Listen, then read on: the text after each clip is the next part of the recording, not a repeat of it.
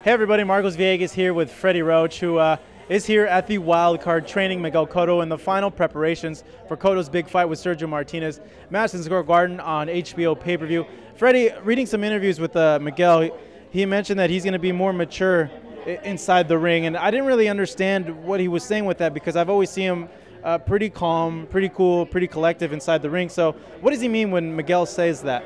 Well, I think it's more his newfound love of the ring, of ring generalship, of how to control the ring and keep himself in good spots at all times, and keep the opponent in bad spots at all times.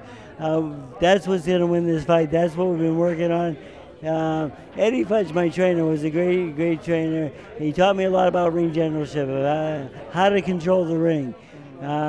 The ring is very controllable, even with fast guys. The guys will move very quickly and so forth. But if you know how to control the ring, you'll be able to eliminate that factor, and that's what we're going to do with this opponent, I feel.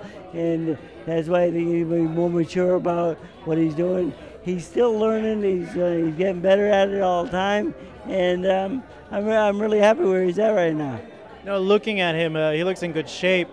And looking at this matchup, it's a tricky one for both guys, but would you say it might be a little bit harder for Miguel, given that style, slick southpaw that moves a lot, he had a lot of trouble with in his other fights with Manny and with other opponents? Yeah, you know, I love fighting southpaws, and I think we've came a long way with how to fight southpaws. We've agreed on all aspects of fighting in southpaw. So, you know, I think Martinez is a great athlete. I think he's a great soccer player and great athlete. I don't think he's a great boxer. I just, you know, he has no defense. His hands are low. He's easy to hit. We just have to be in the right positions and control the ring on him. And the thing is that we keep him in bad spots more than he doesn't know ring generalship whatsoever. He just wants to move, or he wants to go straight ahead and fight. His hands are down low. His defense is poor. Chavez showed that. I thought Chavez could have beat him easily if he had trained for the fight. He trained 5 days for that fight. And, you know, I was really disappointed in Chavez for not really showing up that night. And, you know, he still almost won by knockout. This time I get a good fighter, a very disciplined fighter, a well-conditioned fighter, a guy in great shape who trained we've been here for 9 weeks already. I mean, this guy's not going to last 4 rounds. Why do you feel it's only going to last 4 rounds? Sergio says 9 rounds, but you guys are coming back now with 4 rounds. He has no defense. His hands are low. He's so easy to hit. Again, he's a great athlete, but he's not a great boxer. I got the way better boxer. We've been boxing all our lives, me and Miguel. I mean, this guy took it up as a hobby late in life. He's a soccer player. I'm not impressed. How do you think it'll end? With a body shot or TKO? Or how do you think it will end in 4 rounds? No, we'll knock him out with a headshot for sure. Yeah? Yes. Oh, wow. Right hand? Hook? Right hook, left hook. Same. Yeah? Yeah, either one. Yeah, we worked on both. Yeah. You know, Freddie, looking at him, he looks in great shape.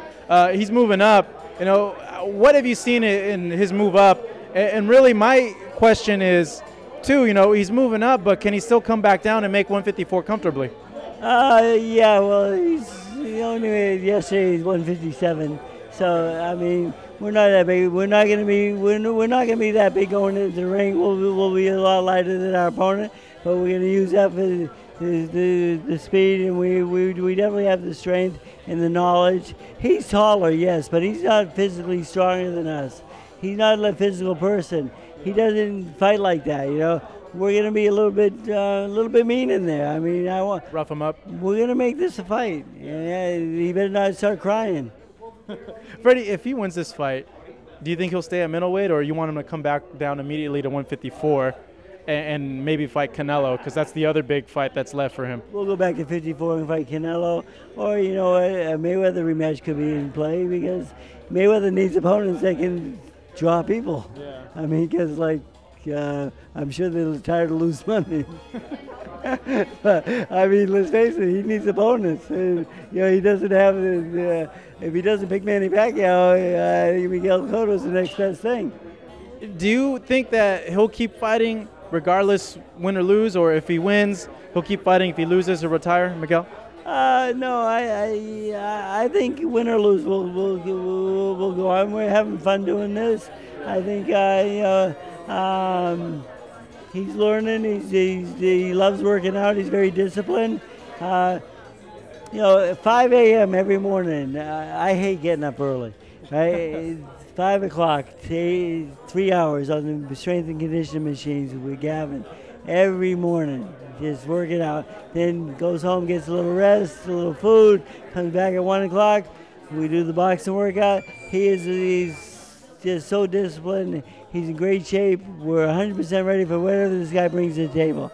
We've had good sparring partners. We've had big guys, small guys, strong guys, guys who want to fight us, guys who want to run. Whatever he brings to the table, we are ready for him. Well, you heard Freddie Roach. They're ready for June 7th, Madison Square Garden. Miguel Cotto versus Sergio Martinez on HBO pay-per-view.